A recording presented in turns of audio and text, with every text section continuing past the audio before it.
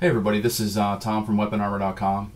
Had the drone out this morning, just upgraded the firmware on my 350 QX2 to the firmware for the 350 QX3, which is 3.0. Used the programming cable, got my software installed, got everything up and running, and had it out today and noticed that some of the controls were a little bit different, the switches.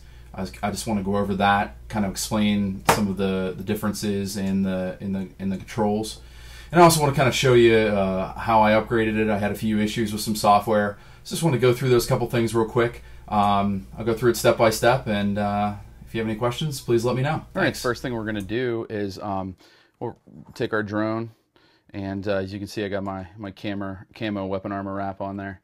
If you go ahead and open up the battery door, you're going to see a cable in here that is the actual programming cable, and it comes apart. If you take your programming cable that came with your blade, and the part number is BLH7840, take that end and simply just plug it into the programmer on the drone, or the quadcopter, I guess. Go ahead and plug that in. And then we're going to go ahead and take the USB and plug that into our computer, and I'll show you that. All right, we have our computer ready here, and actually one of the things that you do want to do is go ahead and connect the battery in. I don't even put it in the holder the whole way, but got this connected up here to my my Surface Pro. As you can see, I have the USB port plugged in, and you're going to want to download the software for the 350 QX, the GUI interface, and the actual firmware update. And you're going to when you go ahead and open up the software, you'll go ahead and double click that. It's going to open up the software. As you can see down here, it says it's disconnected on COM port 3. That's something that actually happens when you go to upgrade your software. It doesn't seem to connect until you do the firmware upgrade. And if you scroll down on the actual software here, you download the firmware and then you click on install it. And when it comes up, you just go ahead and install the firmware anyway, even though that it says it's disconnected, and that seemed to work for me. That was one of the issues that I had. It kept saying disconnected. I kept trying, and it never connected to the quadcopter until I got the firmware installed. But one of the things that you have to do is you actually have to have the quadcopter on, and you'll see I already upgraded to the new firmware, and right now it connects right away. You have all of your inputs here. It tells you your orientation sensor, your pressure sensor, your compass, and your GPS. And what's really cool is as I move the quadcopter around, you can see it actually move on the screen. So I can yaw it, I can do the pitch, and it actually changes it right on there. You can actually go through the calibration. You can see I have the gimbal set here, and the GPS information. I've only picked up a few satellites because I'm indoors, and basically the device information. I'm going to go over the controls a little bit. I'm going to talk about a couple things that changed. I'm really not going to get into the details of this too much because Blade has some good tutorials online on that.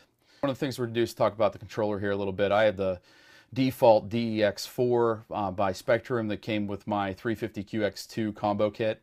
And this is the controller that they're shipping with the RTF, the ready to fly models. But I'm going to talk about this and some of the changes in here. One of the things is the way that you can bind it now. There's a couple different combinations.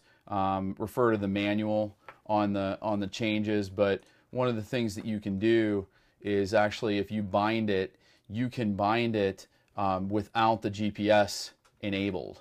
And essentially what you do is roll to the left and hold down the bind button and let off the bind button, and it'll bind with GPS enabled to the left. And then you can do the same procedure without GPS by holding it to the right, powering it on, and actually letting go of the bind button, and it'll power it on without the GPS enabled.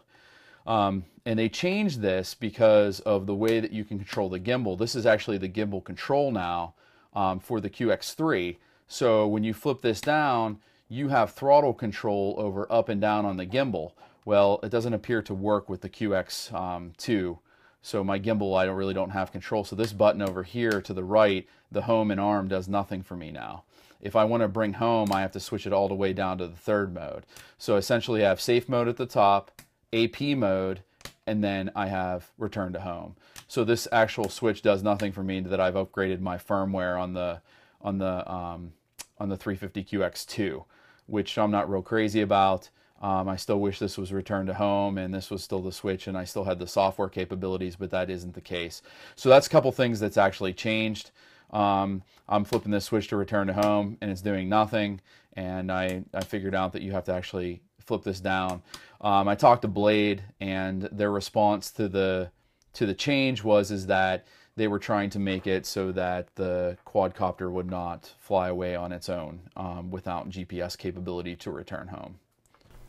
All right, well, we got the quad back together, and we're using the new firmware. It flies perfectly fine, haven't had any issues, did the calibrations. So we're ready to rock and roll. I just want to kind of give you guys an update. If you have any questions, I'll try to answer them. I'm by no means an expert, but I know these are some of the questions that I had when I first started working on it, so I thought maybe I'd throw it out there and go from there. All right, everybody have a good day. Thanks.